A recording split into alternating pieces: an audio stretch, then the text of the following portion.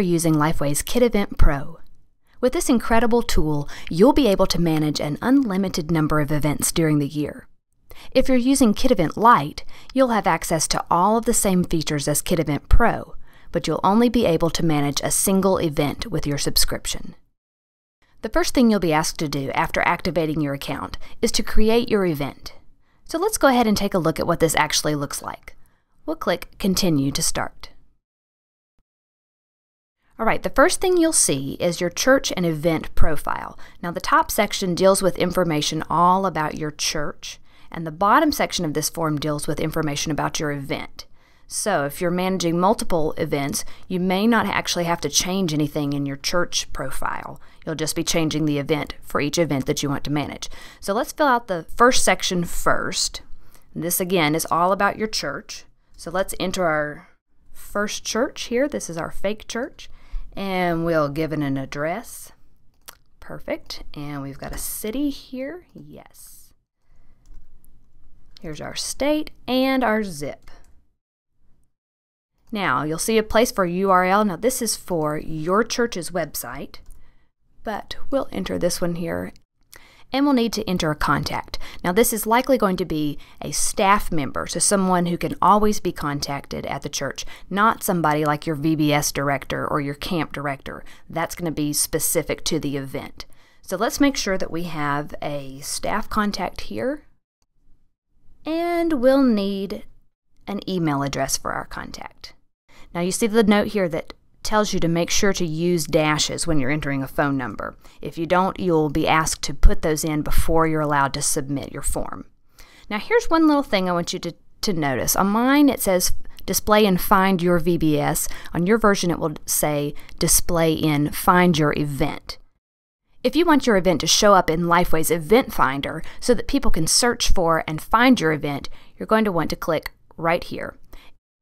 If you'd rather not, you can simply uncheck the box.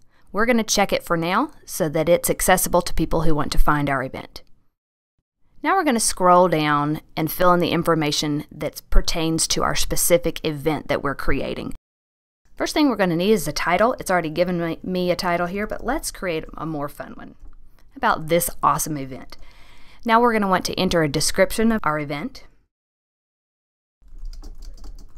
How about this is a really awesome event you will not want to miss. It's a good descriptor. Now the contact information has already been filled in for me. This is a first name, last name, and my email address. This information was filled in automatically based on my user ID. However, be sure to change the information to the appropriate contact person for your event. This may be your VBS director or your camp director. So give us a name and an email, and again remembering to include dashes. We're going to put in a phone number. Now we're using KidEvent Lite, and that's already filled in for us. Now the other thing we'll need to do is to set a registration end date. Now this is totally up to you. You can default to having it set up as the very last day of the year, or if you would rather have it cut off right before your event or on the first day of your event, you can certainly choose to select that date as well. Now I'll scroll down a little further, and this is where we will choose the dates for our event. We'll use the calendar feature to scroll over to the month that we want. Let's say we're going to manage a spring break event. Let's put it here in March in this particular week. We'll make Wednesday be our first day, so we'll click Wednesday, March 19th. You'll see it gives us the date right above it. Now we're going to select a start and end time. Let's say we're going to go from 8 a.m. until noon on this Wednesday. Now all I need to do to get this to show up in my event is to click Add Day. And there you go. You'll see the first day of our event is right there in the box. Now to add a day, you don't need to click Add Day, just come back up to the calendar and select the next day. Decide on your start and your end time. Let's say it's going to be the same time. We'll click Add Day, and Thursday has been added. Now let's add one more day, Friday the 21st. We're going from 8 to noon. We'll say Add a Day. Let's just say that I realized Friday is the only day we're ending at noon, but Wednesday and Thursday we're actually going until 5. I can edit that very easily by clicking on the day I want to edit, selecting Edit, changing the time or the day, whichever needs to be changed, and we'll click Save. You'll see it's now updated that information. Let's do the same for Thursday. We'll edit, we'll change our ending time, and we'll click Save. Now you can delete a day the exact same way. Simply click on it and click Delete. Now all you have to do is click Save and you're ready to go. This is your home screen, whether you're using KidEvent Pro or KidEvent Lite. And if you ever want to get back to this page once you're moving around the tool, all you have to do is click the KidEvent Pro logo right here. Now there's a toolbar across the top that will help you navigate through the tool. And if you ever need to go back and change anything about the event, all you have to do is come to the Setup menu, click on Church and Event Info, and you can change any of the information, the title, the date, anything like that. All you need to do is click Save, and you'll be taken right back to the home screen. Now let's go back and create another event using KidEvent Pro, and this time we'll import data from a previous event. Okay, this time I want to create a new event and import data from a previous event. So I want to activate my new KidEvent Pro purchase, and I'm going to select that I want to activate by using a user account, and I'm going to select I want to activate by using a user account from a previous KidEvent Pro purchase. This means that I'll be able to import data from the last event into my new event. I'm going to click OK and continue.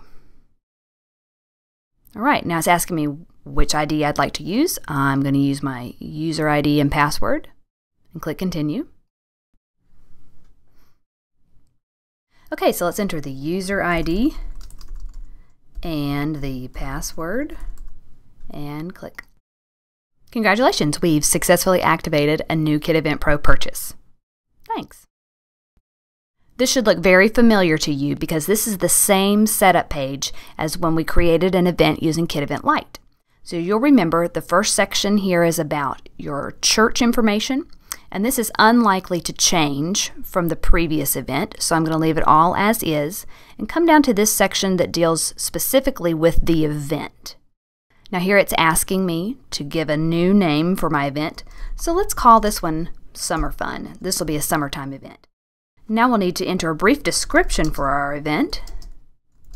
This is an event for all kids in my church.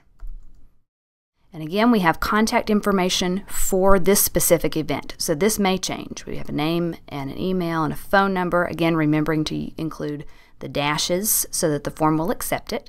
We're using KidEvent Pro. And we want to select another registration ends date. This time I'm going to use the same one as before. And now we'll scroll down to this same calendar and select some new dates. So since this is a summer event, let's come over to June. And let's say we're going to do a week-long event. How about we start with June 9th. And let's do a start time of 9 o'clock. And we will end at 12:30 each day. So now we're ready to add this day. Oops, I forgot to do PM. That's a very important step. Now let's add the day. Here we go. We have our Monday event. Let's come in and add another one on Tuesday. Same thing, 9 to 12:30. Add a day. Wednesday, we'll do the same. Thursday, we'll do the same. And Friday, we'll do the same. Again, I can edit any of these days by clicking on the date first, then clicking Edit, or I can delete it. But I'm fine with this as is, so let's click Save and Continue. The first thing that's going to pop up is a big red notice saying, look here, read this, make sure you understand this before you proceed with importing data from a previous event. If you've ever used Lifeway's VBS tools online, or if you've used KidEvent Lite or KidEvent Pro to manage an event in the past, you can choose to import data from that previous event into your new event. Now this can be a huge time saver if you know that the majority of kids and volunteers will likely be the same. And you can always delete data that you don't need after it's been imported. So if you think you might need it, you might as well go ahead and import it. But if you'd rather work from a clean slate, you can choose to not import data and just deal with the fresh data that you enter for your new event. One important thing to note is that this is an all or nothing import. You can't pick and choose the data that you want to import. So if you know that up front, that might help you make your decision. Now this notice is going to tell us what kind of information is going to be imported from our previous event. You'll see right here where it says the data that will be imported. Basically what it's telling you is the registered and accepted volunteers from your previous event will be imported. Also, the registered participants from your last event will be imported. What it's not going to import are departments, classes, rotations, tracks, that kind of information. Okay, right here, there's another important feature that I don't want you to lose. It's a new feature. It's asking you to decide if you want to keep kids in the same grade level when you import them from your previous event, or if you want to automatically roll them up a grade level. Now, if your new event and your old event happen during the same school year, you'll probably want to keep kids in the same grade when you import. But if your new event is going to be in the summer or during a new school year, you'll probably want to roll everybody up a grade. If you're importing from an event that happened over a year ago, you probably want to move everyone up a grade level. Does that make sense? We're going to choose to keep participants in the same grade. Now before you click, yes, I've read and understand, and then click continue, I do want to draw your attention to one other issue with importing data. Now once you start creating multiple events with KidEvent Pro, you're going to have multiple events to choose from when you want to import. So it's important that you choose the right event to import from. And what I mean by that is you'll want to pick the one that has the right kind of data for your new event.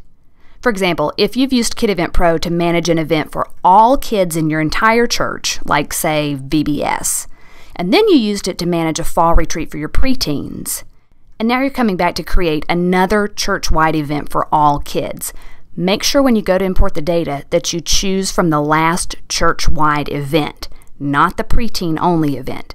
That way you'll be sure to get data for all ages when you import it into your new event. All right, we're ready to import our data, so let's click Continue. Now there's going to be one more step before you're allowed to import data. This is basically just asking you, are you sure, one last time. So you can say, yes, I'm ready to import. No, I've changed my mind, I don't want to do it because I realize that I can't undo it once I've done it. Or I'm not ready to decide. And you can click I'm not ready to decide, but you'll have to make a choice before you move forward with managing your event. So we're ready to import. We'll say yes, and we'll click Continue. All right, that takes us right back to the home page. This should look very familiar to you by now. You can always tell which event you're managing by looking right here at the session selector. See, it's very easy to switch back and forth between the events that you have. And if you're ready to create another event, you simply click right here and walk through the process again. So make sure that you're on the event that you want to manage, and then you'll find data right here in this window that pertains specifically to the event that you're working on right now. I hope you found this tutorial helpful. Feel free to check out the other video tutorials that are available, or you can chat with a live agent or contact Lifeway's online support center for more help.